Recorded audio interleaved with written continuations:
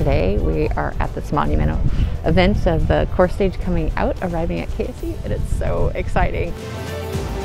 We've been working on this since preliminary design review.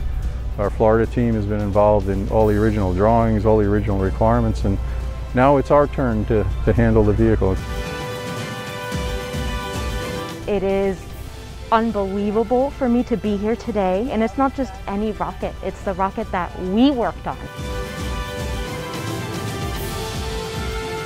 It's been a road to get here. We've hot fired, the vehicle's really ready, and this is the next phase, which means we are on our way to launch.